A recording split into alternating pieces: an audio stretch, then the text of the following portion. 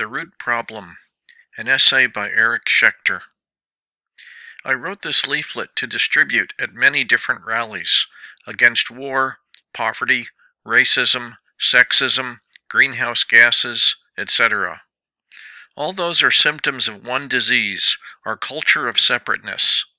It includes capitalism, but it's much older. Our fall from grace was the invention of private property 10,000 years ago. Now it's about to end, one way or the other. Our species is heading toward extinction if we continue to live separately, or paradise if we finally learn to live together.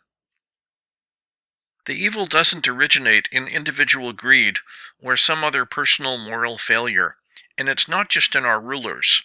It's in all of us, in our culture, in the so-called American dream. You keep your stuff in your house, I keep my stuff in my house. I don't need to care about you, and I can't afford to care about you. No wonder public shootings have become commonplace. But in addition to crushing our souls, any market economy also is materially unsustainable.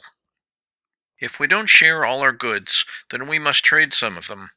At first glance, that seems a win-win deal. Each of us gives up something she wants less for something she wants more, so we both profit.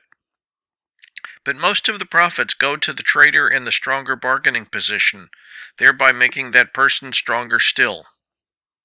As economist Thomas Piketty's extensive data shows, increasing inequality is normal in capitalism, not an aberration. A simpler model is the board game Monopoly, which always ends with all the players but one totally impoverished, even if no one cheats, so that's built into the principles of the game, not just a result of corruption. In time, economic inequality grows enormous. Guylands and Page's 2014 study shows quantitatively that the USA now is a plutocracy, not a democracy. Just a few people own and control nearly everything. They control our workplaces, which is why we hate Mondays and why progress brings us layoffs, not leisure. They control the government, so we can't repair the rules. They control the mainstream news media, and so we are deceived, partly by lies, but more by omissions. People can't imagine that another way of life is possible, because they've never seen any hint of it, except perhaps in leaflets like this one. Power attracts sociopaths, but even people who start out normal are corrupted by power, as the Stanford prison experiment showed.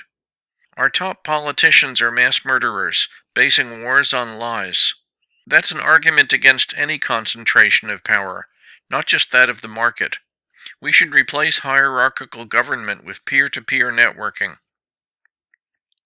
Buyer and seller may both profit from a market transaction, but other parties are adversely affected without being consulted. These externalized costs are not reflected in market prices, which therefore are far from true costs. Markets have none of the efficiency claimed by their fans. Externalities are enormous. They include war, poverty, and more recently ecocide. We're about to go over a climate cliff. The time has come to choose between extinction and caring. Imagine all the people sharing all the world, John Lennon sang. Join the conversation.